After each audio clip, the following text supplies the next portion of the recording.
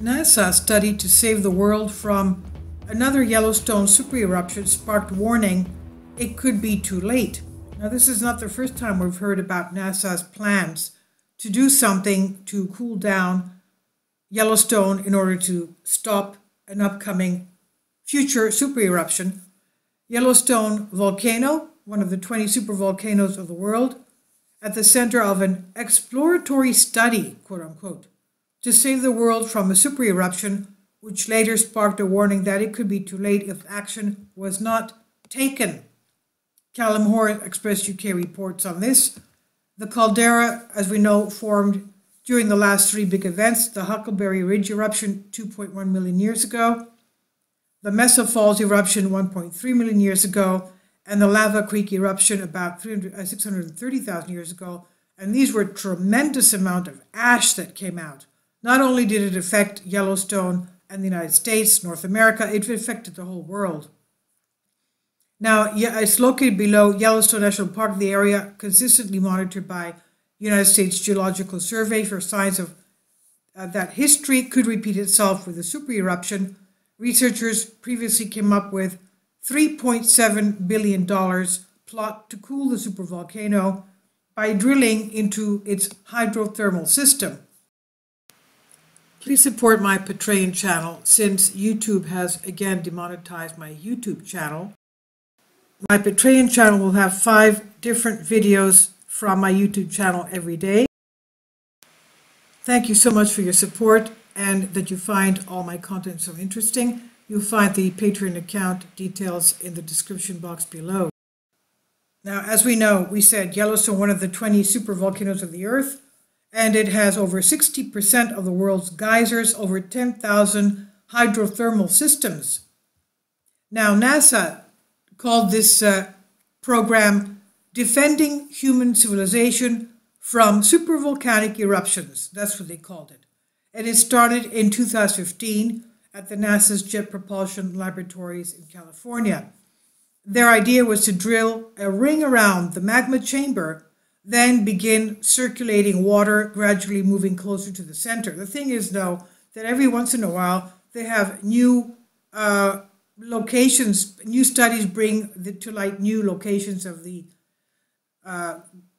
size of the magma chamber. We know that the magma chamber has a huge magma reservoir underneath. Some scientists say that it goes all the way down to the border of Mexico. Now, they say that the NASA says that this would hypothetically release pressure from the magma plume and cool it down, what their program says. Rosalie Lopez, a volcanologist who worked on the study, said in 2017, the Yellowstone volcano has the potential to really wreak havoc. Well, obviously we could imagine that. She said this was just to start thinking of if it's feasible to use the technology we have now to cool a magma chamber and therefore prevent an eruption. She emphasized it was never a concrete plan, more of an exploratory study. But Dr. Michael Poland, he's a scientist in charge of Yellowstone Volcano Observatory, he rebuked NASA's study at the time. He says, it's no fun to think about, however, the science isn't there and the idea is fraught with other problems. And he also said in the past, as long as he's the scientist in charge, no one's going to touch Yellowstone, because you may end up bringing forth what you're trying to stop.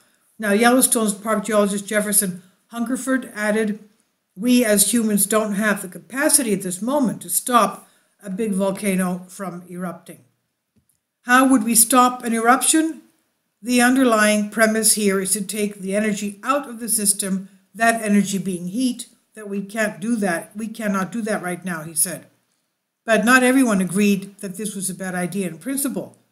Campi Flegrei and Mount Vesuvius in Italy are studied by Dr. Luca Siena, who is also a professor at the Department of Geology and Petroleum Geology at Aberdeen University.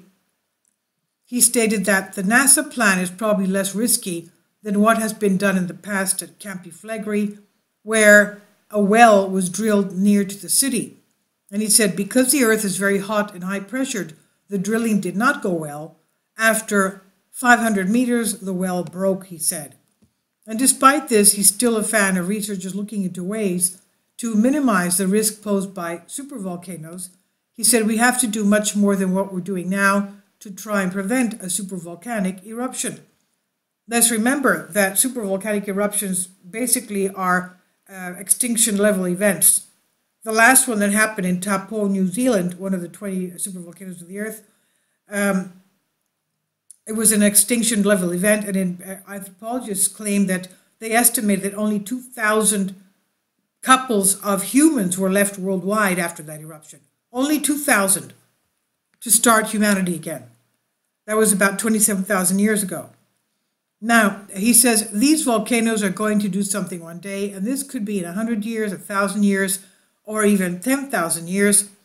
We expect still to be on Earth in 10,000 years, and if we don't do something to decrease the stress of this volcano, we won't be able to survive on the surface of the Earth. It's not a problem that we may experience tomorrow or in 100 years, but it is surely a problem that if we don't tackle it now, it could be too late, he said. Over the years, there's been many unsupported claims that the supervolcano is overdue. An eruption after the average time between such events were calculated. But Dr. Poland, and if you see the video before this one, Dr. Poland suggests a hotspot may be in a state of decline during the USGS recent update on their YouTube channel. He said the magma chamber beneath Yellowstone is only about 5 to 15% molten, so it doesn't have enough to generate one of these big explosions. He said over the last 15,000 years ago, since the last ice age, we know from the geology of Yellowstone Lake that Yellowstone has mostly gone down. In fact, it's gone down about 100 feet, and over that time period, there's no pressure and there's really no magma to feed one of these really big explosions. Even if Yellowstone did erupt on a schedule, the math still doesn't work out. And he went through the math and everything. Dr. Pola went on to dissect the numbers, putting forth detail on his own calculations. But still, let's say we're 100,000 years from now, and it's about to go. What can we do with the technology we have today? Absolutely nothing. Okay, so this is by Callum Hoare on Express UK. Thank you for your support, and please leave your comments.